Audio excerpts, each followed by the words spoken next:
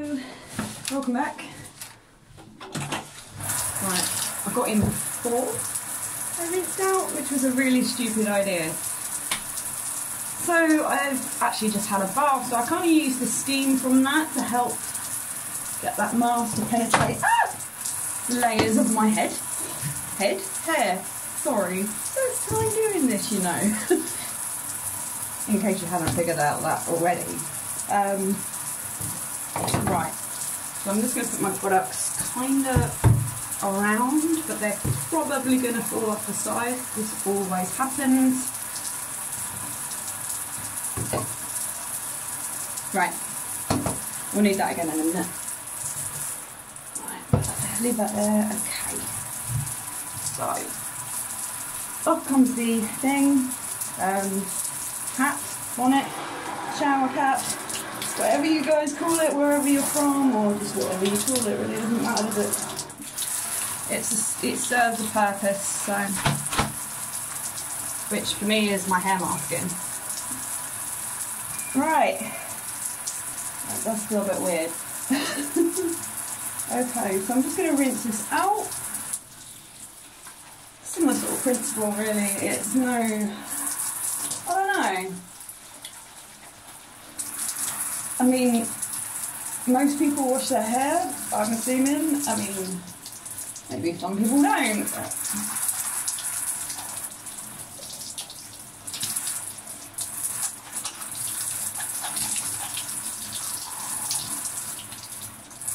oh yeah.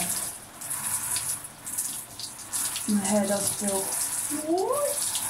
sort of slippy.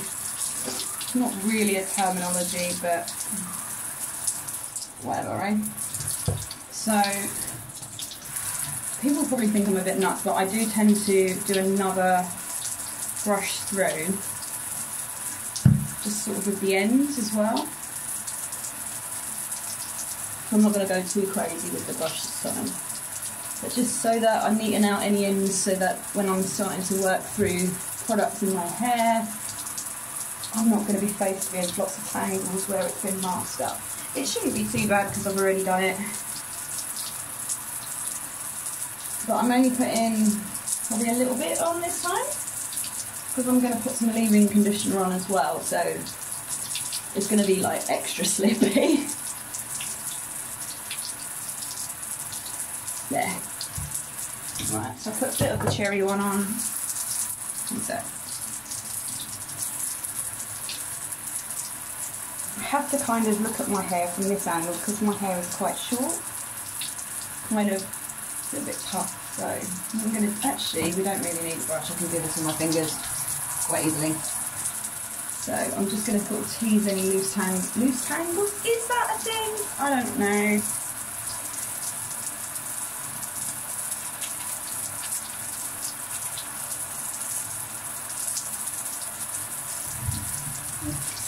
Sorry, I've got conditioner all down the sides of the bath. Like, I'm literally like the messiest shower person.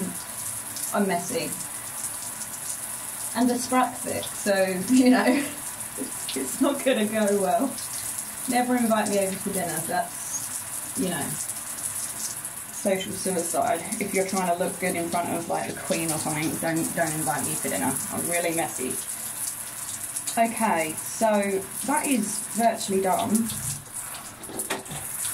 Right.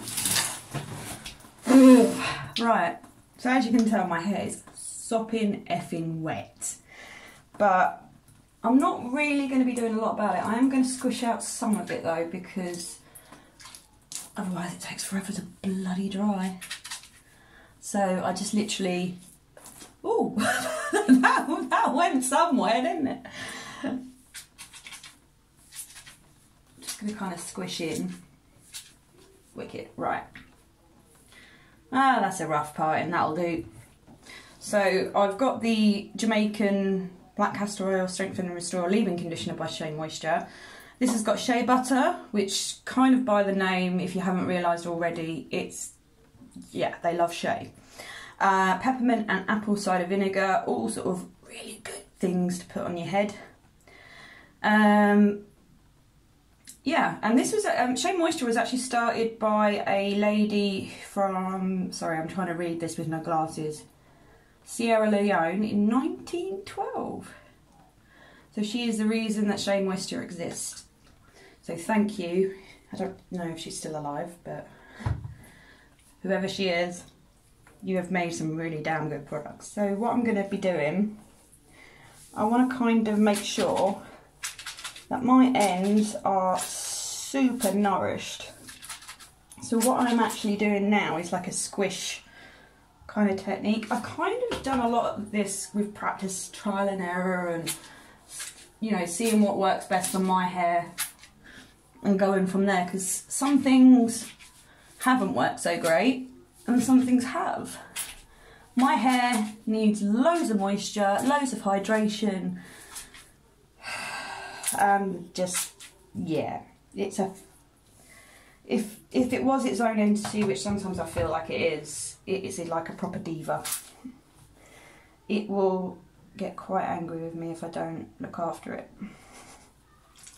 So I'm just going to go over the canopy just to make sure that's nice. So now my hair feels ridiculously slippy. If you can't hear that, it's very squelchy. So what I'm going to start doing, this bit's a little bit weird, so I'm going to start gathering some of my curls together so that they clump better. Because my hair, I've got lots of little curls as opposed to really big mountains of them.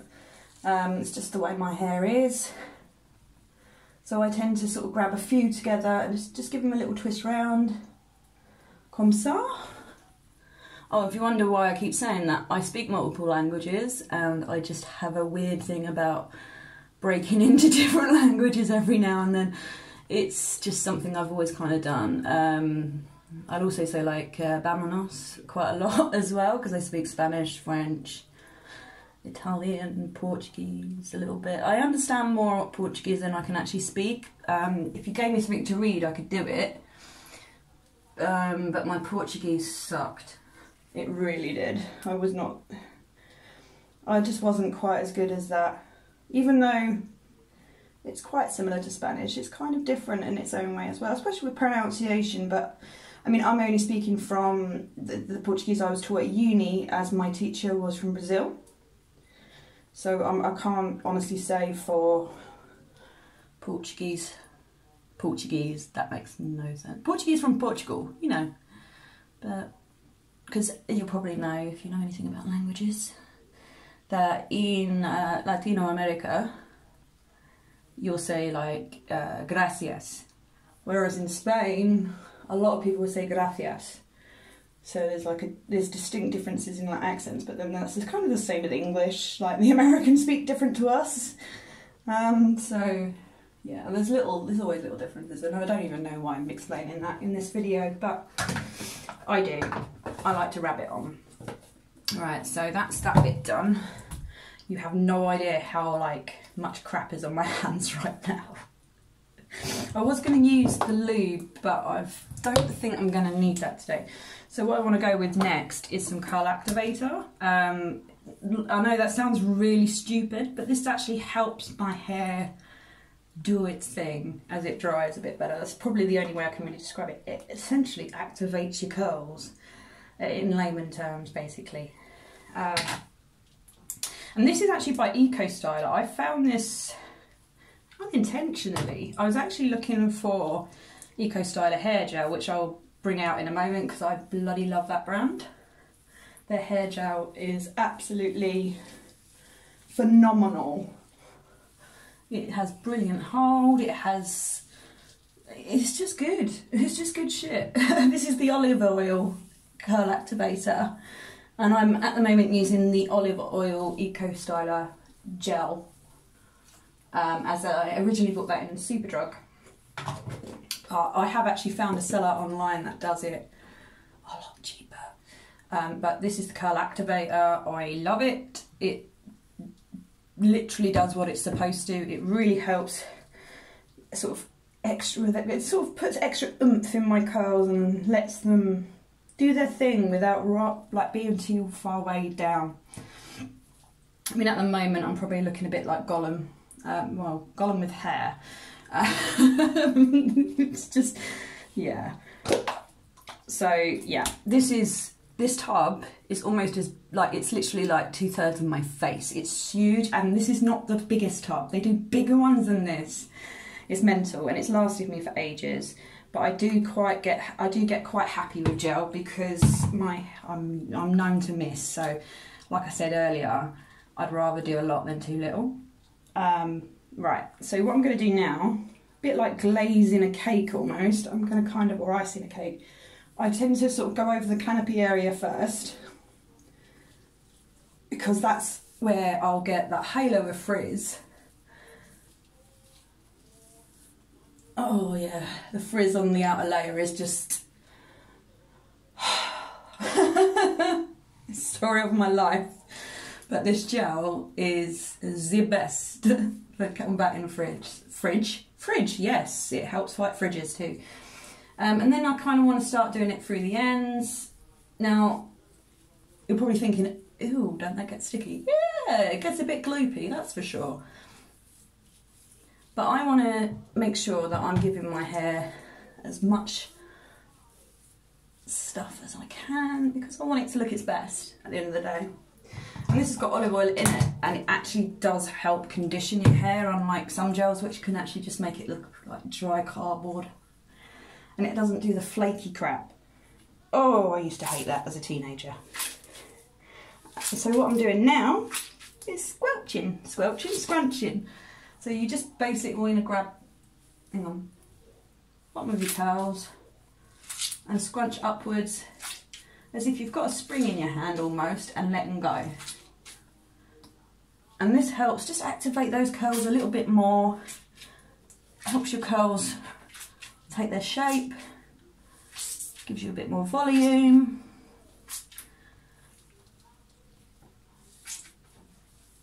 It just restores that kind of bounce and life to them, really. And I love the olive oil. My hair is obsessed with olive oil, by the way. It took me a while to figure that out. It really loves olive oil. It really soaks that in like a sponge. Almond oil, olive oil. Shea, I have to be a bit careful with. My hair does like shea, but too much makes it quite heavy and greasy. So a lot of the lighter oils, my hair is just like, yep, give me all of that. So I really, really do like Eco Styler and their oil ranges. Oh my goodness, gel ranges. But they do loads actually. They do a cannabis one, which has got bits of CBD in it. I'm not even kidding, guys.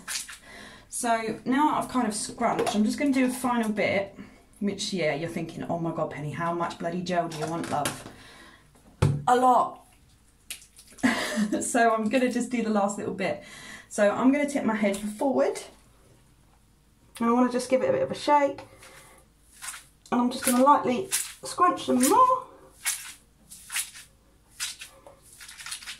Also, this scrunching method, what it's also doing is all the products that I've been putting on my hair since I've turned the shower off, it's helping to squeeze some of the water out and the product in. So it actually helps encourage your hair to kind of absorb all those goody bits, especially the black castor oil, because girl wants her hair to grow. I mean, I know it's really long, but when it's dry, it's much shorter. So my hair does appear much shorter than it actually is. Okay, so this bit is where I'm going to do something called plopping. Don't worry, guys, I'm not going to shit on camera. It's fine. So I do try to tip my head as forward as I can, but I do have to be aware that the bath is there and it is a bit damp. So I do this, basically, I've got a long sleeve t-shirt. You can use a microfiber towel, you could use paper towels if you really want, but I wouldn't recommend it. It's a lot of waste of trees, really. So I'm basically wrapping my hair in a cottony t-shirt. Now, we don't use normal towels for curls, really, because it absorbs more of the good bits that we put on our hair because I mean essentially that is what a towel does. It absorbs water, it gets wet as it dries, quite literally. That's a riddle, by the way. If anyone asks you, that's the answer. But a normal towel basically just... So if anyone's used that Bounty or Plenty the kitchen roll, it's like a tissue, if anyone doesn't understand that. It's a very absorbent tissue that people often use in the kitchen. That's basically what it is. I don't know if it's called something. Sorry, I'm doing a cleavage at you guys, sorry. I don't know if it's called other things across the world. Serviette almost. It's just like a really absorbent thing like that. So a towel will essentially do the same thing to our hair. So all of those products that I've just put in my hair, with all those great butters and oils and the olive oil and the gel, it will just go and take everything back out of my hair, which essentially that is kind of its purpose. But because I've got curly hair, my hair is naturally very fragile, it's very fine, and it's very porous as well. It's quite delicate, my hair, and I've got so much of it. This is bad news. And also, not to mention the friction as well, that it gets in. You don't think about it when you're drying your hair, but friction is bad. So at the end of the day, I want to use something a bit more gentle. So essentially it's allowing my hair to kind of dry without taking all that stuff I want in it, essentially. So this is essentially just a process that helps with frizz, and it's the next step in my getting ready step, so to speak. So method thing, wash day, whatever. So in a little while I'll get dressed, and then I'll basically stick my hairdryer on a diffuser, low setting and everything like that, and dry off. But I usually plot between 5 and 10 minutes. Some people plot longer. I personally don't want to sit with wet hair that long, and I've noticed if I do it any longer than 5 to 10 minutes, my hair gets quite fluffy, and it basically takes all that gel that I've just put in my hair out of my hair. So the reason why I put so much in my hair is because obviously the t-shirt is going to take some of that anyway. Obviously not as much as a normal towel, but still I want my hair to kind of emerge when it dries, to be kind of like ready to go, ready to take on the world, because it's, you know, I think it is its own entity, you know, guys. So that's it from me today. That's basically my start to finish process. I will upload some photos as well to go at the end of this, because to be honest, the drying process is long and it's bloody boring. I'm not gonna kill you guys with that, so I am just gonna show you the last bit, which is scrunching out the crunch, which basically means when my hair is dry, it's gonna be stiff and crunchy. So to scrunch the crunch is just releasing that gel cast that I've put on my hair, and just giving it a bit more of a softer, not so drowned rat look. So that's basically it. So thank you very much for watching so far. I will be back in the final part, part 3. Bye.